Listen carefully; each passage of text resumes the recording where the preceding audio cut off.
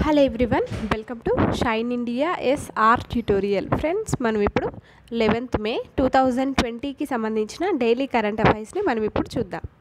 దీనిలో first question, ఐక్యరాజ్య సమితి పర్యావరణ కార్యక్రమం యొక్క హెడ్ క్వార్టర్స్ ఎక్కడ ఉంది? ఆన్సర్ ఆప్షన్ 4, నైరోబీలో ఉంది. నైరోబీ. నెక్స్ట్ క్వశ్చన్,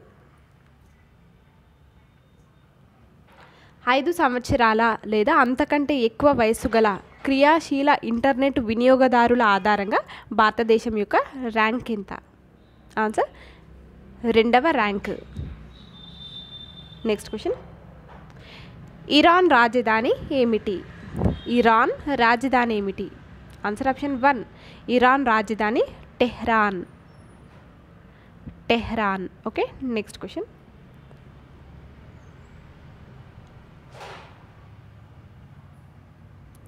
ముఖ్యమంత్రి యువ యోగా యోగ్ యోజన. ఓకే, ముఖ్యమంత్రి యువ యోగా యోగ్ యోజన కింద జాతీయ స్కాలర్షిప్ ఆన్లైన్ పోర్టల్ను ప్రారంభించిన భారత రాష్ట్రానికి పేరేమిటి? Answer option 4, Tripura. ఓకే, ముఖ్యమంత్రి యువ యోగా యోగ్ యోజన కింద జాతీయ స్కాలర్షిప్ ఆన్లైన్ పోర్టల్ను ప్రారంభించిన రాష్ట్రం త్రిపుర. నెక్స్ట్ క్వశ్చన్ చూద్దాము. ప్రపంచ అథ్లెటిక్స్ దినోత్సవం 2020 ఎప్పుడు జరుపుకుంటారు? ఆన్సర్ మే 7వ తేదీన జరుపుకున్నారు. నెక్స్ట్ క్వశ్చన్, కోవిడ్-19 మహమ్మారిని ఎదుర్కోవడానికి national research development corporation Indian technologies యొక్క సంకలనాన్ని సిద్ధం చేసింది. ఎన్ఆర్డిసి ఏ మంత్రిత్వ శాఖ కింద పనిచేస్తుంది? నేషనల్ రీసెర్చ్ డెవలప్మెంట్ కార్పొరేషన్ అనేది ఏ మంత్రిత్వ శాఖ కింద పనిచేస్తుంది? ఆన్సర్ ఇది ఆప్షన్ 2, సైన్స్ అండ్ టెక్నాలజీ మంత్రిత్వ శాఖ కింద పనిచేస్తుంది.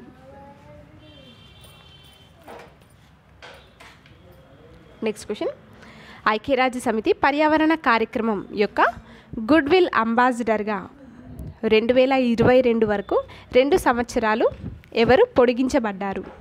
ఆన్సర్ డియా మీర్జా పొడిగించబడ్డారు. నెక్స్ట్ క్వశ్చన్, 2020 మేలో ఇటీవల ఇరాక్ ప్రధానిగా ప్రమాణ స్వీకారం చేసింది ఎవరు? ఆన్సర్ ముస్తఫా అల్ ఖదీమీ. ఓకే. నెక్స్ట్ క్వశ్చన్,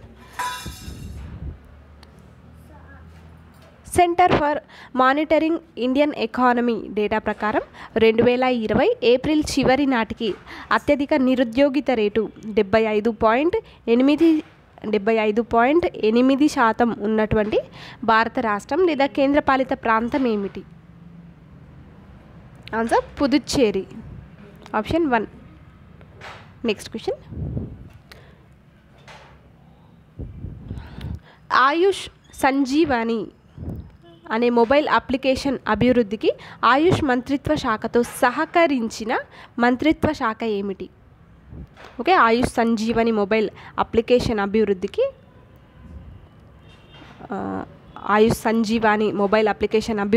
ఆయుష్ మంత్రిత్వ శాఖతో సహకరించిన మంత్రిత్వ శాఖ ఏంటంటే ఎలక్ట్రానిక్స్ అండ్ ఇన్ఫర్మేషన్ టెక్నాలజీ మంత్రిత్వ శాఖ. ఆప్షన్ 3. నెక్స్ట్ క్వశ్చన్, ఆంధ్రప్రదేశ్ ప్రభుత్వం నైపుణ్యమైన బియ్యం సరఫరాకు సంబంధించి అసత్యమైనటువంటి వివరాలను గుర్తించండి. ఇక్కడ అసత్యమైనటువంటి వాటిని గుర్తించడము, అసత్యమైనది ఏంటంటే సెప్టెంబర్ 6, 2019 సంవత్సరాన ఈ పథకాన్ని విజయనగరం జిల్లాలో ప్రారంభించడం జరిగింది అనేది అసత్యమైనటువంటిది. మరి కరెక్ట్ అయినటువంటివి ఏంటంటే ఆంధ్రప్రదేశ్ ప్రభుత్వం నాణ్యమైన బియ్యం సరఫరా ఇది సెప్టెంబర్ 1వ తేదీ 2020 సంవత్సరం నుంచి రేషన్ కార్డులకు ఇళ్ల వద్దకే బియ్యం సరఫరా చేయాలి. అదేవిధంగా ప్రతి నెల ఈ పథకంలో భాగంగా రాష్ట్ర వ్యాప్తంగా 213 లక్షల టన్నుల బియ్యాన్ని సరఫరా చేయడం జరిగింది. ఇంకా ఈ కార్యక్రమం కోసం 13,370 మొబైల్ వాహనాలను గ్రామ సచివాలయాలలో అందుబాటులో ఉంచనున్నారు. ఇవన్నీ కూడా సరి అయినటువంటివి. సరి కానిది ఓన్లీ ఆప్షన్ బి, కాబట్టి దీని answer option 2. Next question, Andhra Pradesh corona వివరాల ప్రకారం ఈ కింది ఏ జిల్లాలలో కరోనా నుండి కోలుకొని డిశ్చార్జ్ అయిన వారి సంఖ్య అధికమైంది? అది ఏ జిల్లాలో? ఆన్సర్ ఆప్షన్ 3 ప్రకాశం చిత్తూరు జిల్లాలలో. Next question. ఆంధ్రప్రదేశ్ పరిశ్రమల శాఖ రాష్ట్ర వ్యాప్తంగా ప్రమాదం జరగడానికి ఆస్కారం ఉన్నటువంటి పరిశ్రమలు రాష్ట్రంలో ఎన్ని ఉన్నాయని గుర్తించింది? ఆన్సర్ ఆప్షన్ 1 86 ఉన్నాయని గుర్తించింది. Next question. ఆంధ్రప్రదేశ్ పరిశ్రమల శాఖ వివరాల ప్రకారం ప్రమాదం జరగడానికి ఆస్కారం ఉన్నటువంటి పరిశ్రమలలో ఏ జిల్లాలో పరిశ్రమలు అధికంగా ఉన్నట్లు వెల్లడించింది? అది ఏ జిల్లా? ఆన్సర్ ఆప్షన్ 4 తూర్పుగోదావరి జిల్లా. ఆప్షన్ 4. Next question. కరోనా నివారణ కోసం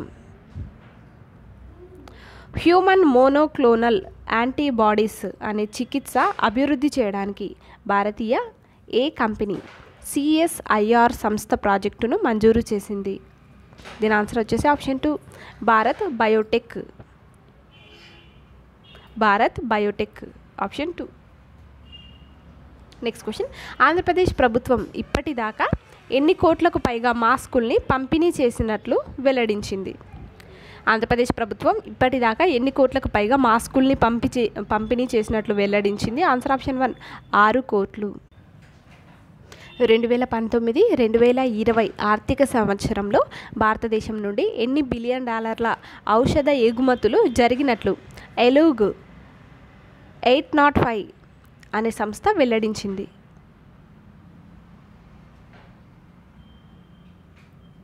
అంటే ఫార్మాస్యూటికల్స్ ఎక్స్పోర్ట్ ప్రమోషన్ కౌన్సిల్ అనే సంస్థ వెల్లడించింది. చూద్దాము. దీని ఆన్సర్ వచ్చేసి ఆప్షన్ 3 $20.58 బిలియన్. Next question.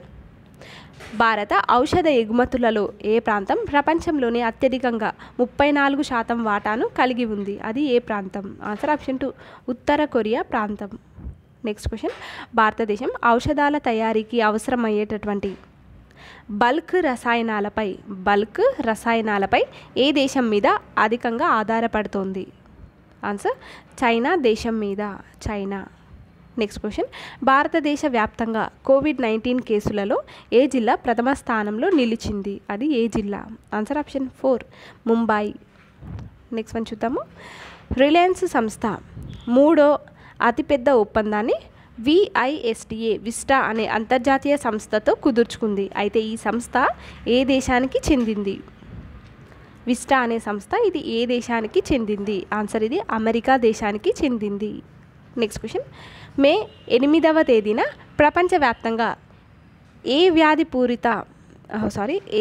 పూర్తిగా అంతరించిపోయి 40 సంవత్సరాలు పూర్తి చేసుకుంది? అది ఏ వ్యాధి? ఆన్సర్ ఆప్షన్ 1 మశూచి వ్యాధి. Next question.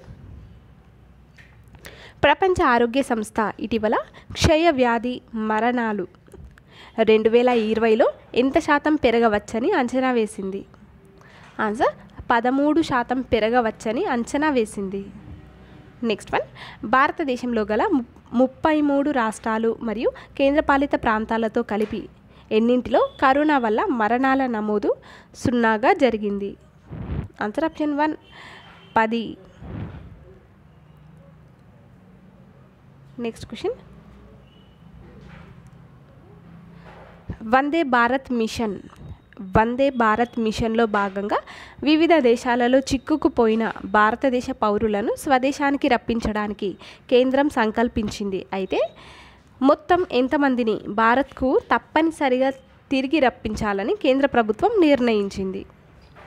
Answer option 3 67,838. 67,833.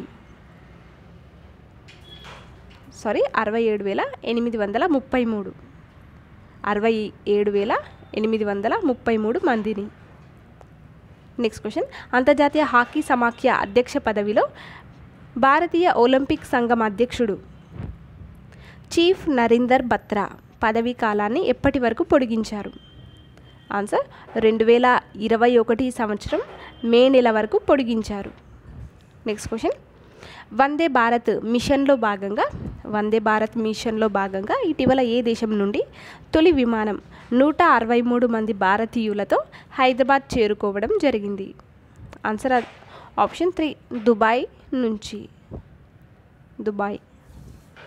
Next question, Sachin Tendulkar తన 100వ సెంచరీ సచిన్ టెండూల్కర్ తన 100వ సెంచరీను 2012 సంవత్సరం మార్చిలో బంగ్లాదేశ్తో ఆడినటువంటి మ్యాచ్లో చేశారు తన 100వ సెంచరీని.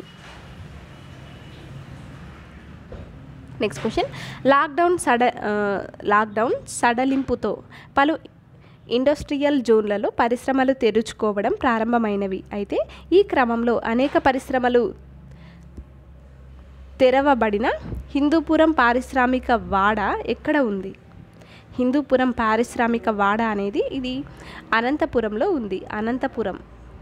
నెక్స్ట్ క్వశ్చన్, బ్రిటన్ శాస్త్రవేత్తలు తమ పరిశోధనలో చైనా కరోనా వైరస్ వ్యాప్తి నిజానికి ఎప్పటి నుంచి మొదలైందని తమ పరిశోధనలో వెల్లడించడం జరిగింది? అది ఎప్పటి నుంచి? ఆన్సర్ నవంబర్ నెల 2019 సంవత్సరం నుంచి. నెక్స్ట్,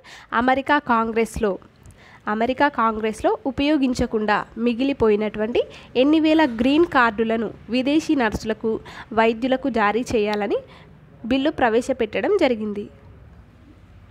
ఆన్సర్ ఆప్షన్ 3 40,000 కార్డులు. వీటిని విదేశీ నర్సులకు వైద్యులకు జారీ చేయాలని బిల్లును ప్రవేశపెట్టడం జరిగింది. నెక్స్ట్ క్వశ్చన్, దేశీయంగా కోవిడ్-19కు టీకాను రూపొందించడానికి తమ సేవలను అందిస్తున్నటువంటి నేషనల్ ఇన్స్టిట్యూట్ ఆఫ్ వైరాలజీ అనేది ఎక్కడ ఉంది? నేషనల్ ఇన్స్టిట్యూట్ ఆఫ్ వైరాలజీ అనేది పూణేలో కలదు. పూణే.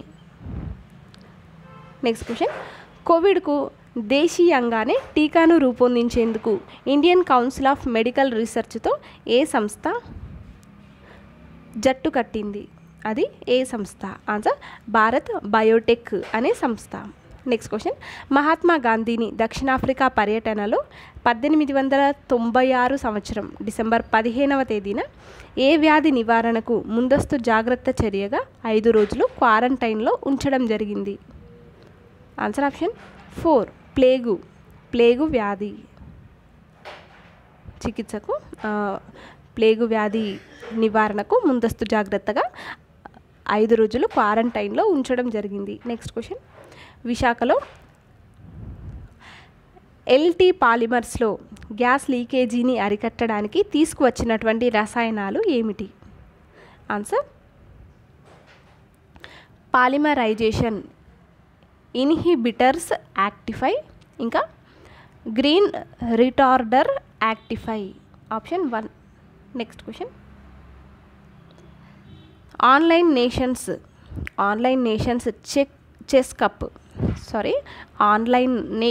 చెస్ కప్లో భారత్ ఎన్నవ స్థానంలో టోర్నీని ముగించింది? ఆన్సర్ 5వ స్థానంలో. నెక్స్ట్ క్వశ్చన్, ఇటీవల ఏ ప్రముఖ క్రికెటర్ ముంబై నగరపాలక సంస్థ పాఠశాలలకు చెందిన 4,000 చిన్నారులకు ఆర్థిక సహాయాన్ని అందించడానికి ముందుకు రావడం జరిగింది? వారెవరు? ఆన్సర్ సచిన్. నెక్స్ట్ క్వశ్చన్, ఇటీవల భారతదేశంలోని ఏ రాష్ట్రంలో 15,500 అడుగుల ఎత్తున్నటువంటి పర్వత ప్రదేశంలో చిక్కుకుపోయినటువంటి 4 వైమానిక దళ సిబ్బందిని రక్షించడానికి భారత సైన్యం సాహసోపేత కార్యక్రమాన్ని విజయవంతంగా నిర్వహించడం జరిగింది? అది ఏ రాష్ట్రంలో? ఆన్సర్ ఆప్షన్ 1 సిక్కిం రాష్ట్రంలో. నెక్స్ట్ క్వశ్చన్, మనమంతా రెండో ఇన్నింగ్స్ ఆడుతున్నాం అంటూ కరోనాను దృష్టిలో ఉంచుకొని వ్యాఖ్యానించిన మాజీ క్రికెటర్ ఎవరు? Answer Anil Kumble. Next one, Asia పరిశోధకులు ఇటీవల కరోనా వైరస్లు ఏ జంతువులపై ప్రభావం చూపుతుందని వెల్లడించడం జరిగింది? ఆన్సర్ అలుగులు అనే జంతువులపై. ఫ్రెండ్స్, మా ఈ ఆన్లైన్ క్లాస్ని విన్నారు కదా. మా ఈ ఆన్లైన్ క్లాస్కి సంబంధించిన మార్క్ టెస్ట్ లింక్ని కింద డిస్క్రిప్షన్లో ప్రొవైడ్ చేశాము. మా ఈ ఆన్లైన్ క్లాస్ నుంచి మీరు ఎంతవరకు అయితే నాలెడ్జ్ని పొందడం జరిగింది అని టెస్ట్ చేసుకోవాలనుకుంటే మార్క్ టెస్ట్లో అందరూ కూడా పార్టిసిపేట్ చేయండి.